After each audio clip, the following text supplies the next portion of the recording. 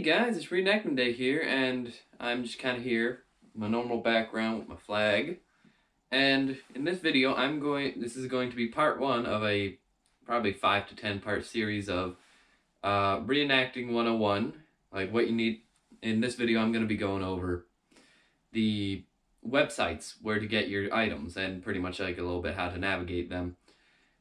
So this whole series, next episode of this is going to be like covering the basic M37 uniform with probably the M41 field jacket. Then the episode after that would be like footwear or headwear, something like that, and so on and so forth for about 5 to 10 episodes. Pretty much see how long it takes. So that is going to be this whole series, and I hope you enjoy. And let us get to the websites. Alright, now we move on to the part of the video where I explain some good World War II websites to get your gear from and how to navigate them. I'm not sponsored by any of these companies. I just think they're the good companies to get the gear from. So to start off, we have At the Front. Now, really, how you search up this website is you just type in At the Front, and it should be the first link that comes up. So, as you can see, you got a few sections. You got new items right here, paratrooper stuff, field jackets. Scroll down, you can see you got Shop German, Shop US. Right here is just their American-made items. And you can sign into, you can make an account, it's free. And this is just so you can like have a wish list and like save items that you want to get eventually. Also, you can keep track on your orders a lot better, so I recommend doing that if you plan on ordering a lot off here. So every now and then they have a deal of the day, lasts for at least 24 hours. It could be a jacket, could be suspenders, could be something. That's how I actually got my German helmet. It went on sale. You can see they got sale and they got the blog links. These links are just like vendors of World War II and stuff like that, research. Go back a little bit. So we are going to focus on US items, of course. So as you can see, everything is very nicely organized into this website. They got packages. Let's look at this real quick. If you click on this, you got complete impressions that you can buy. Now, this is with the good impression is you want to switch out the HBTs to the wool uniforms, jackets. M41 jacket, that's pretty standard. You can add a haversack, but it does add money. So like if I just added the wool uniform, if you update the price, it bumps it up a little bit. Due to supply chain issues and like just getting stuff from their manufacturers, prices have gone up, hopefully only temporarily. But yeah, anyway, this is a pretty good website, and this is actually a really good website. This is where I get most of my stuff. See, they got paratrooper packages, just HBT packages, Navy packages, field gear packages, and stuff like that. Now, when we go back, you can see headwear. I'm not going to go through every one, but I'm going to go through just a couple main ones. Helmets, you can see you got a reproduction M1 helmet. They have a really good repro M1 helmet. Garrison caps, paratrooper helmets, netting, spare parts for the helmet. They got tanker helmets, HBT caps, repro liners, repro paraliners, USMC helmet cover, and stuff like that. They also restore World War II helmet liners and just helmet shells. You see World War II fixed Bayo M1 helmet right there. And just various hats and things that you need to get. So if you're also restoring a liner, they do sell the liner web kit. Now if we go to clothing, you can see like everything's very organized in this website. If you go to jackets and clothes, you got the M41 jacket, Navy jacket, winter tanker jackets. You can see all the jackets right here. The M43 field uniform package, the M43 paratrooper uniform package, hoods, Navy jackets, stuff like that. Now, let's see. Go to trousers. You can see you got the wool trousers right here. This is the main thing you would want to get if you're doing a European theater, African war, the war in Africa. But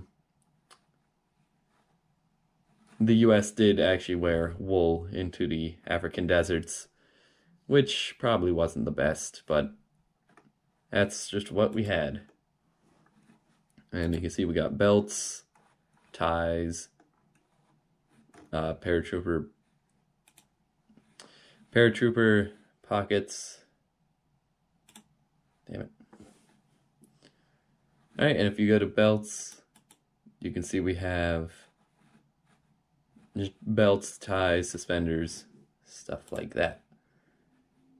Now if you go to, they got khaki uniforms, marine uniforms. Go into shirts and sweaters, you can see this is where you find the flannel shirts, the wool shirts, khaki shirts, the sweater, navy shirts, officer shirts, stuff like that. Tank tops and t-shirts, pretty much everything here. USMC t-shirt, you wore to just a white t-shirt, a tank top, and underwear, or historically accurate underwear. And pretty much that's that in this section. You can see everything's pretty well organized. You can go explore it yourself. It's fun. Moving on to field gear. You can see they got ammo pouches, which are just the Thompson, pistol, carbine, everything like that. Also shotgun pouches. You got assault vests, which were seen on D-Day. Right here, you see they also had an OD one, but probably out of stock. And these ones are largely out of stock too, because they're so popular. And again, supply chain issues, which is very difficult. Bayonets and knives, they got, you know, just bayonets and knives, everything normal. Canteens, mess kits. As you can see, the M1910 canteen is recalled because chunks of this soldering right here could break off into the water. But if you scroll down to the bottom, you see there's demilled canteens. The returned canteens kind of just shot with an MG42. Anyway, so they got that. And you can see they got a World War I meat can pouch, which is sadly always out of stock. I was gonna get this for my World War I haversack, but it's out of stock. So they've been out of stock for a while, but hopefully those should come back in stock soon. You see cartridge belts, pistol belts, pretty much the same thing. The JQMD items, as you can see, some items are just made in USA, JQMD. These are their foreign-made ones, but they're made to their standards, so they're very they're almost as good as quality as the US made one, but a lot cheaper, probably like half the price. But these have worked fine for me, and they look very nice. They got bar belts. They got an OD pistol belt. They got cartridge belt extenders. Let's see. You can go to shovels and stuff, you know, it's just shovels, axes, police baton, stuff like that, wire cutter pouches. You go to, there's field gear packages, there's holsters, medic first aid items, show you that real quick, just first aid pouches. They do have an Model 1910 first aid pouch. They got medic field gear and original dressing. There is some original World War II items on here that they sell. Actually, a lot of World War II items. They got a lot of original stuff that was unissued, so that's just something to look out for on the website too. You go to packs and bags. You got the Musette bag, the Model 1928 haversack, JQMD haversack, which is the one I have. Only had one issue with the eyelets. They kind of tore out, but I assume that would happen to this one too. Let's see. Musette bag, JQMD, D-Day pouches. For some reason, in the packs and bags, the gas brassard is here. This little arm band thing, that is here, which I'm surprised about that because that's not a pack and bag. But if you're looking for it, that's where you find it. Go back. You can see that's pretty much all the gear. Combat suspenders, map cases, everything pretty cool. You got insignia, which is like ranks and divisional patches. You got a footwear. They got some footwear. They're again supply chain issues and manufacturing issues. Some of these shoes are out of stock, and they do have little disclaimers on them right here. Sometimes on some of these boots they do. There we go. Which there will be no new boots until 2023 at the soonest. So that is sad. But what you gonna do? They're trying their best to get the stuff back in, but with this whole world right now, it's a bit crazy. You got the M38 leggings, USMC leggings. They would have JQMD leggings, but they are out of stock. You got Snow Seal, shoe polish, laces, dye kits, needs foot oil, shoelaces. You can see they got just original shoelaces, a lot of them, and pretty much stuff like that. They sell long service shoelaces because it says right here, use a, yeah, if you want to read that. So they also sell some fabric and hardware, buttons. They just sell German field gray wool. I don't know if this is in stock, but they sell threads, buttons, replacement parts if you need them. Go back. We will go to personal items real quick. Just take a quick look through there. You got a sewing kit, and that comes with everything in there. Gloves, t-shirts, standard things. P38 can opener, which you can see is a lovely picture, but you know, it's a can opener. Nothing too fancy with that. I think that is it that I'm going to cover for this one right here. So they do have usually one or two original items in here, but they don't seem to have any right now. But there are original items just scattered around here that you can use, like insignia. They have a couple, well, they do have a lot of original unissued ranks. That's cool. You got paratrooper items too, if you're doing a paratrooper, D-Day items. So everything is very nicely organized. And if you want, you can take a look into the German section, see the stuff that's around. So that's very cool. And now we will move on to What Price Glory. When you search up What Price Glory, it actually comes up with a movie, but it should be this first link right here, which is the military site. So you can see they got a lot of items. If you go over here, products, you got American military, Australian, British, Canadian, some French, stuff like that. So we are going to stick with the American stuff. If you can see, they just had a huge overhaul to their website, so that's cool. We got the fancy triple buckle boots right here. But if we go in here, you can see there's a lot of First World War and pre-items. Like the thing says, 1978 to 1938. They got boots, pretty good footwear. The boots that I have gotten from them are very nice. And it's pretty, and you can see they just got a lot of stuff. These are sadly mostly out of stock. They only have a size 13, but snowshoes. So they do sell a lot of cool boots and stuff. Moving on, you got combat uniforms, Mackinac. They have a lot of items that are like you wouldn't find on any other websites, and it also makes you wonder who actually buys stuff like that. Like, I don't. I'll point one out when I show it to you, but you can see websites. They got boots, combat uniforms, enlisted uniforms, which are like denim stuff, ETO jackets. You can see right there. Cotton trousers, stuff like that. And just go to page 3. They have khaki uniforms. They actually sell new production overcoats, trousers, hat cords, belts, stuff like that.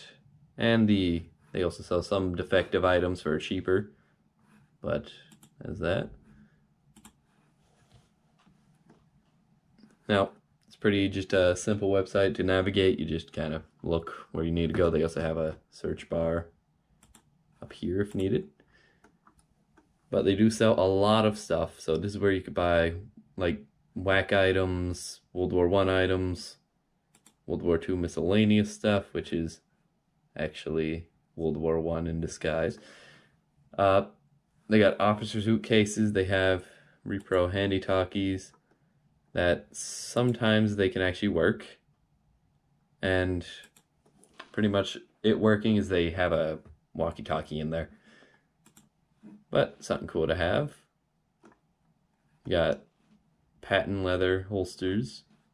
So stuff is just around on this website. Not going to spend too much time here because this video would be way too long if I did. We can just take a quick look in World War I.